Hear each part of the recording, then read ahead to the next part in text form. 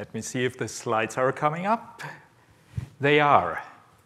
And actually what you see here is a super relevant starter for all of us. For top of mind of CEOs of hospitals right now is not patient safety. It should, but it isn't. What's top of mind? It's cost pressure and not enough staff. We need to do more with less.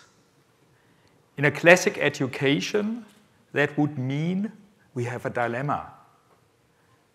And the dilemma that was the foundation for a tragedy. Now, Francisco just gave us a positive outlook and hope. I do not want to lead you down a path of desperation and into tragedy. I want to talk about how innovation helps us out of this dilemma, and actually in industry. Years ago already, Toyota said with lean management, if you focus on cost, and that's what we do too often, quality will go down. If you focus on quality, and quality for us, for you, for me, for everybody, that's patient safety, that's outcomes, cost will go down. And I gave you recent actual data on top to all that you've seen. OIG shared with us that 25% of patients are having adverse events. And that's 2023 New England Journal of Medicine, the first one. Actually, in community hospitals, 40% of patients even suffer from adverse drug events. 2021, adverse surgical events end up at $13 billion. If we look at the Advanced Journal of Nursing, 2021 as well, look at the cost and the effect it has if we don't take care of ulcer or of the falls. And last not least, healthcare-associated infections. We spoke about sepsis already. We're talking tens of billions. Now, I couldn't have asked for better speakers ahead of me. First, they inspired me, and I was humbled and really nervous to be here. But they also gave a great foundation going forward. For yesterday, Klaus Reinhardt spoke about sepsis. And he brought to us the inspiring example of Australia, New Zealand, whereby introducing Victoria early warning scoring for just $1.2 million, if I recall correctly, Aussie dollars, a return of invest of 6 times was brought by early detection and intervention in septic patients. And this morning, Susan McGrath gave us the example how they actually, in Dartmouth, have brought down as well costs of non-quality by focusing on failure to rescue. And there are solutions out. We know them. They have already proven the same effect, but they didn't make it into mainstream. And I think that's an issue. And we need to ask ourselves, why is not everybody jumping and saying, hey, I want to have this? That's a must. I think possibly the business case wasn't attractive enough. Maybe the problem wasn't big enough. Let's move to a meatier space. Let's step away from the general ward. I'm anesthesiologist, intensivist. Let's move into the ICU. That's a place, high costs, and many patient safety challenges.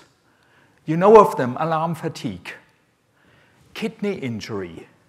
You have delirium, ventilator-associated pneumonia, but even if you come out after a prolonged stay on an ICU, there is a fair chance to end up with a post-intensive care syndrome that has a long-term impact, again, on the patient, but even more on the family members. I want to deep dive with you into these poor health outcomes and the increased costs, and I want to look with you at acute kidney injury. It's honestly not so difficult.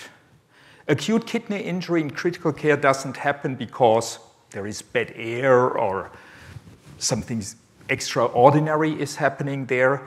It's honestly physiology in action. If we're in a state that is life-threatening and critical. We all even know it if we have a severe fever.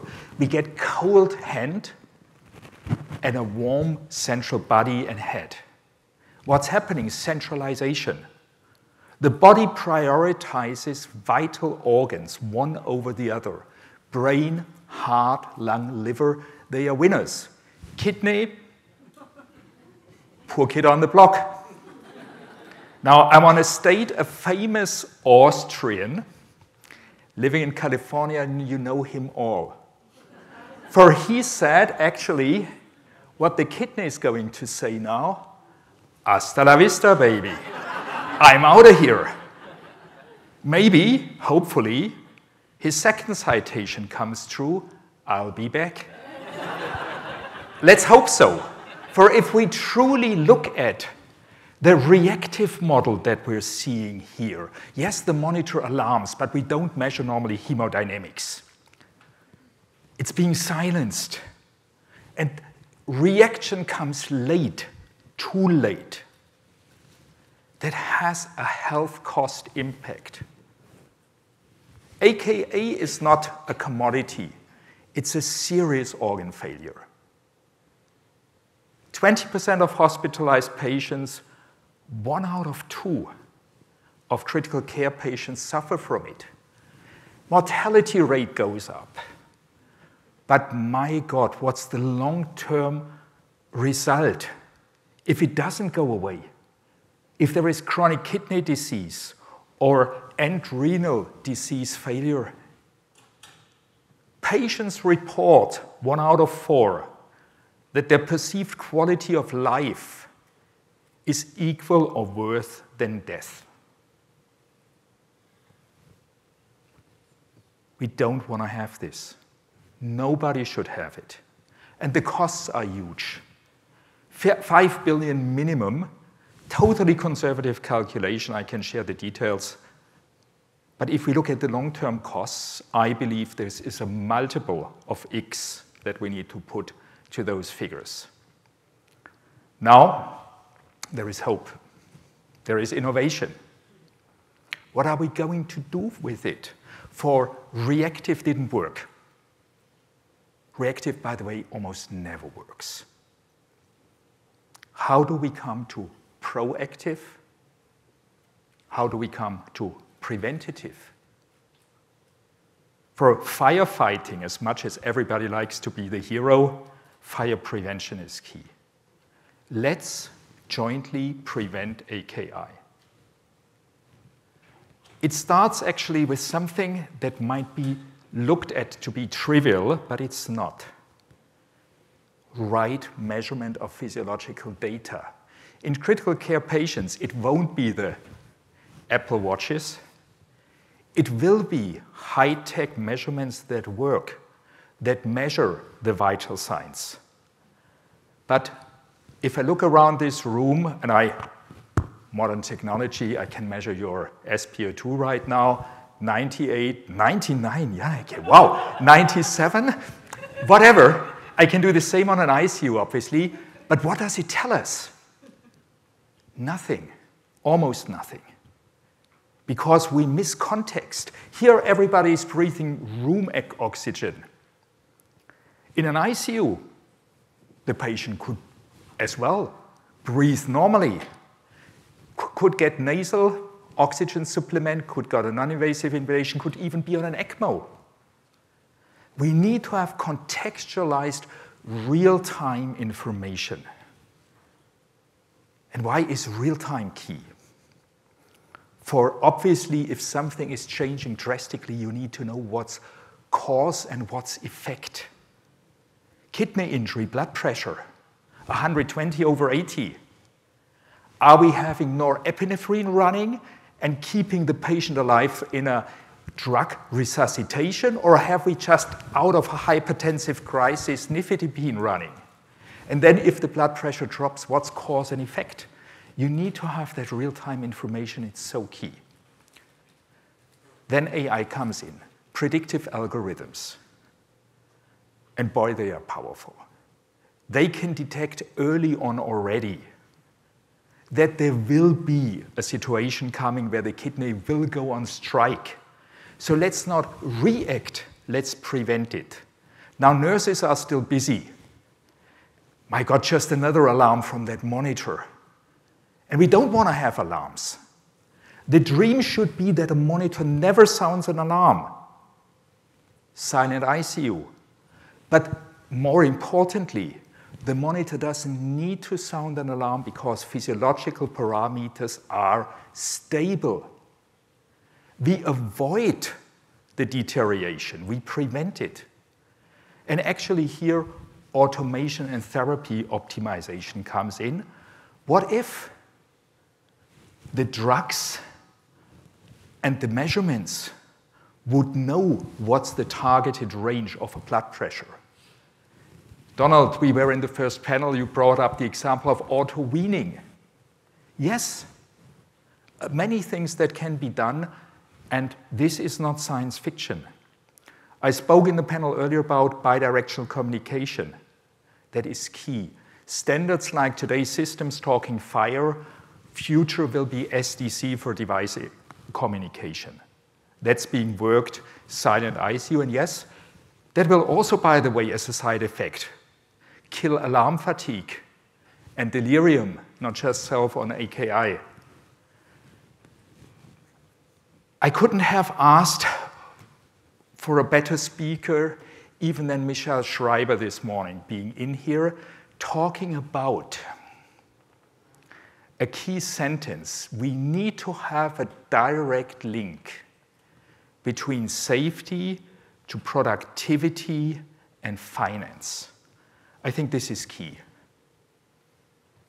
If we really make the business case stronger of safety, many things can happen. It will make healthcare more affordable, sustainable, safer. I think people often follow money, and we have not yet made, I think, the business case strong enough. I could have just put one simple sentence here. The one from my first slide is, do you remember? If you focus on quality, your cost will go down. $23,000 per case. Let's focus on quality.